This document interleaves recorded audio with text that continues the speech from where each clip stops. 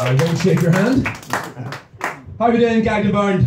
Yeah. Or as I like to call it, Netflix and chill. A little bit about myself. My name is Ben. I'm from Ireland.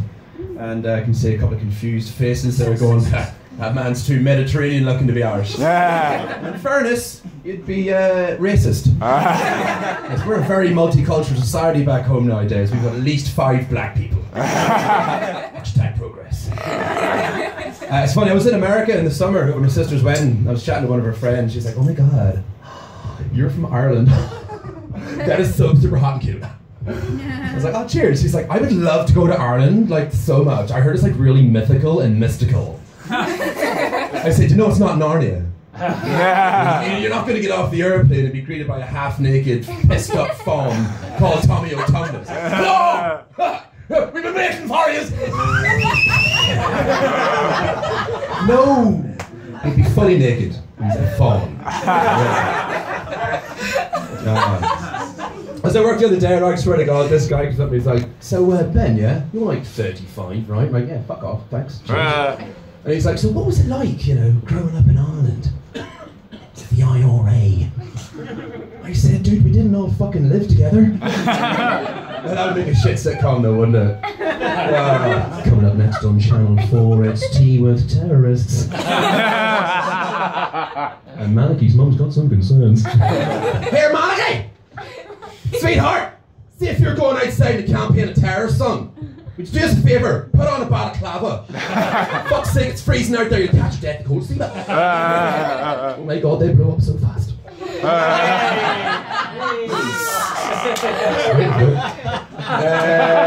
Where are we going next? Oh yeah, that's right, by the way, if you wonder why I'm looking at my hand, it's not because I don't remember my set, it's just words of encouragement. You're doing great, Ben. We're laughing with you. Unleash the news. But no, it's winter outside, it's getting colder, but I don't mind the winter because for me, winter means football season's back. Anybody football fans here? Yeah. Ah, that's good. Last night, nobody, so that's going to go fucking well. But I love football, and I was at home the other day watching the Champions League, and I was sitting there and I was like, this is fucking brilliant. We've got football on the telly, cold beer in the fridge, what could be better? Friends. No, it's true, because like at my age, I'm 35 and I'm single. I hate doing that joke on myself. And you know, all your friends are starting to pair off, you know, they're all settling down in a relationship, you don't see them as much. I was walking through Clapham Junction today, and 2 of those guys that, you know, try to get you to go paintballing, they're like, oh mate, you fancy going paintballing? And I was like, yeah!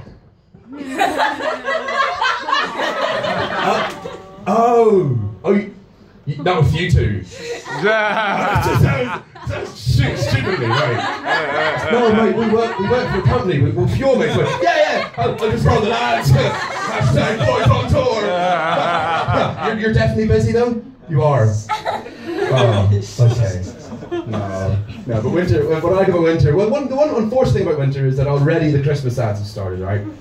And the front runner. I don't know if you've seen it. Have you seen the new John Lewis advert? Yeah.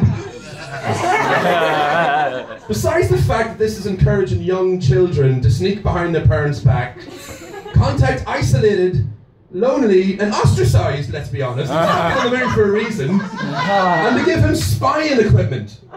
That's just wrong, for a start. Secondly, it's fucking drab. I would like to leave this.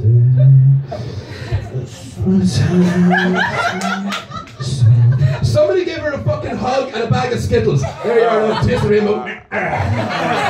Cheer up, it's Christmas. But the thing that annoys me about it the most, right, it's the target audience. Right? It's so glossy and kind of upper middle class. Most families can't afford that kind of shit.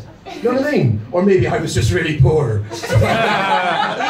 Everyone's going, I have like that Christmas all the time, so Sunday.